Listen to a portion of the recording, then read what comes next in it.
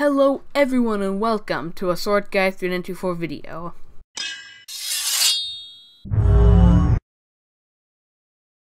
Today I will show you how to install two different types of resource packs. A lot of people say all you have to do is drag the whole zip into the resource packs folder, but that is not true.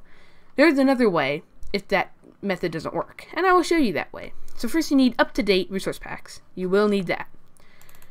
Then start your Minecraft, and you want to go into your resource packs folder. Now you can do it in two ways. You can either go to %updated% and go to resource packs after going to .minecraft in %updated%, or you can just launch your Minecraft, go to options, and it'll be there. So either way will work, but I'm just going to do the simple way, getting into Minecraft. So once you do that, you want to go to options, resource packs.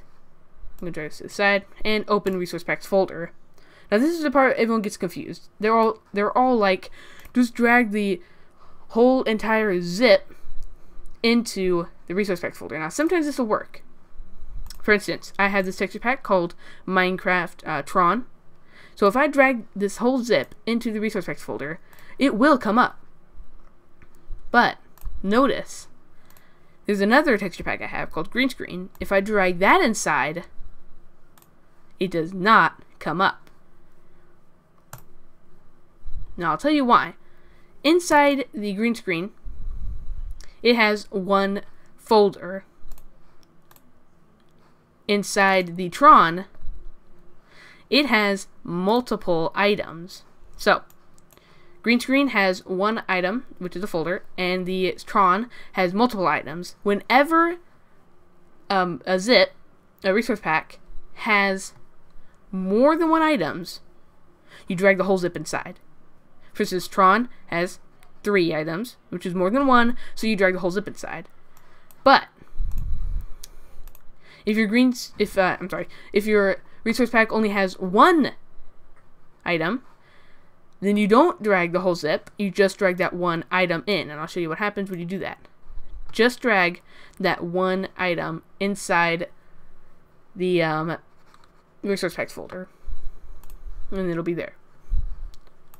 And that is it. So just remember,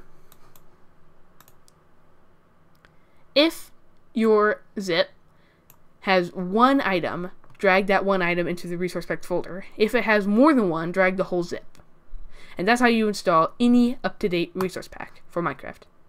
I hope this cleared confusion for you, and you know now. Well, that is it. If this helped you, please subscribe, like, don't forget that. And I guess I'll see you guys in my next video. Goodbye.